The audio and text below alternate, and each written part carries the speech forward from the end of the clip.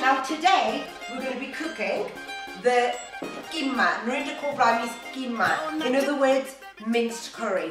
I know you've all heard of Keema because it is on every menu in every Indian takeout or restaurant in Britain. It's so easy to make, and as you by now know, on all of my curries, I like it easy, simple, fast. Now tonight we've got friends coming around for supper. So we've got the staple ingredients, and I have been through all of these before in my other videos, but just to go through it again. Now for one packet of mince, that should be more than enough for a family of 4, if not 5. You'll need about 4 onions, your staple larder ingredients, your dry ingredients, your salt, garam masala, cumin seeds, the all-important turmeric, and chili powder, or if you don't have chili powder, fresh chilies or chili flakes. That's entirely up to you. I'm going to cheat again. I'm going to be really lazy and have no guilt about it. I'm going to use your frozen, straight out the freezer, ginger and garlic. I don't want to be peeling, and I haven't peeled and I don't have any garlic anyway. So let's get cooking the base. Right, so we're by the cooker now. My good old wok. I do a lot of my cooking, as I've said before, in the wok. I find it just cooks the fries, the onion and the garlic so much easier. Now, we've got 4 onions I could easily chop, and if you don't have a food blender, you can easily just chop it. I'm just a bit lazy. I'm going to make no apologies for it. It's just a second later, 4 onions, done. We don't need that too pureed. I know for the chicken curry, I did very pureed, but if you think about it, a chicken curry or a lamb curry needs to be really smooth. The sauce needs to be smooth. This is Keema, so it's just the onions are just going to go into the mince. So it doesn't need to be smooth, but as long as they're chopped nice and kind of, you know, doesn't need to be too fine, that's okay. Good old wok, drizzle of olive oil, because remember, minced lamb has a lot of fat. I actually do a version with turkey mince, believe it or not, and it comes out fantastic. And it's so healthy, and for people who are working out and they want their protein fix, so turkey mince works wonders. But I'm sticking to lamb for one of my first videos because it's the traditional Keema and it is with lamb mince. That was about 4 onions. If you've only got 3, 3 will do. And in fact, if you've only got 2, 2 will do. Sometimes I actually make the mistake of putting in too much onion, but my mum always used to say, the more onion, the more taste. Let's sprinkle a bit of ginger in there, and let's sprinkle some garlic in there. You can use puree. My sister always uses it and it comes out fab. And that looks like a lot of onion for 1 packet of mince, but that will cook down. The more we start, you know, frying it, it will cook down. Let's get the salt in there because that helps with the frying. I'd say about 2 teaspoons, and the cumin seed. So we've got the onion, garlic, ginger, salt, and cumin seed. We're going to let that fry for a bit. It's actually going to be quite different to the ones I've cooked before. We don't need to brown and brown and brown the torka. With Keema, with the mince, that kind of cooks all in itself once we add that in. So this is actually even quicker. It's just more stewing time, more cooking time. But we're going to leave that just for a little while. Come back in 10 minutes. So, okay, that's been going for 10 minutes. And if you have a look, it kind of looks really dry. And like there's not enough fat. But remember, the fat is going to come from the mince. And that's, we haven't really browned that. Slightly kind of, you know, glazed over. But we don't need to, because Keema, the speciality is you just put it all in with all the spices, and then you're going to let it stew for over an hour. Now, what I've realised is we will make mistakes. I've actually got quite a lot of onion there. It's probably too much for 1 packet. But luckily I've got 2 packets, and I'm just going to do 2 whole loaves, but 2 packets of the mince.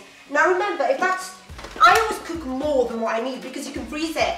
The beauty of curries is you can freeze it. Stick in the mince, mash that in, and let's get the spices in. Turmeric, again, be very careful. You don't want it fluorescent. You don't want it to overpower the taste of everything else. You only need about just over ½ a teaspoon. Put that in. Put your garam masala in. Let's just put all of that in, about 2 teaspoons. And your chili powder. I'm going to make mine quite hot. I like it hot, as you know. So let's just get that in. And let's give that a big... Now, I always say cook the spices, and this will be, because remember we're going to stew it. We need to really mix that all in. But you see, after an hour, this is going to come out delicious. Let's put a little bit of tomato puree, good old tomato puree that gives it that richness. Let's do a good squeeze. Don't be shy. Never be shy with the tomato puree. A little bit of a tomato tin. Let's just a little, maybe half a tin, and let's mix that all in. So it's all very raw. Onions are brown. Spices have just been put in. We're going to give it a good old mix.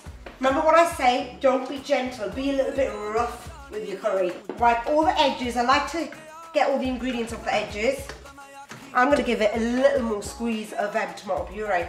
I think we just need a little bit more. Now,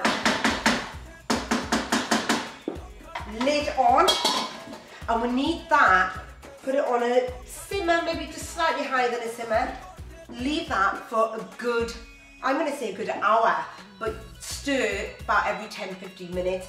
And I still call it express cooking. I know you're thinking that, well, she says fast, quick, easy, get in, get out. Well, actually, while that's cooking, I can get on with other things.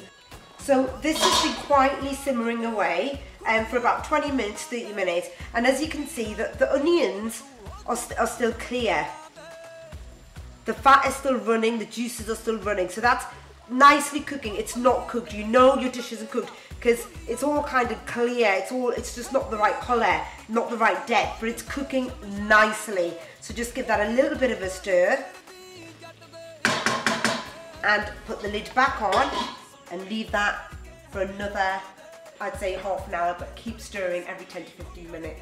So now it's been a good, I'd say 50 minutes to an hour. And if we take a look now, that is now cooked. This stage, we're going to add some peas, because that just looks a bit boring. You know, we need a bit of green in there, a bit of colour. And Keema is always with peas. Again, if you don't like peas, you don't need them. Let's get them all in there. But look at that. That is stunning. Beautiful. Lid on, and that just needs about 5 minutes. So there you have it, Kaur Blimey Keema. Fast, easy, express. Yes, we have to let it stew for an hour, but you could be getting on with other things.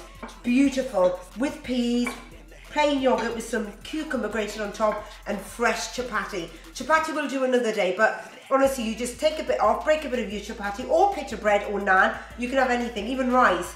Put some keema on there, some yogurt. So good. Now, if you've been loving my recipes, please subscribe down below. Narinder Kaur Blimey, please subscribe. You can interact with me on Twitter, @NarinderTweets, and you can follow me on Instagram as well. And please like my Facebook page, Narinder Kaur Blimey. There'll be some more recipes soon. Bye.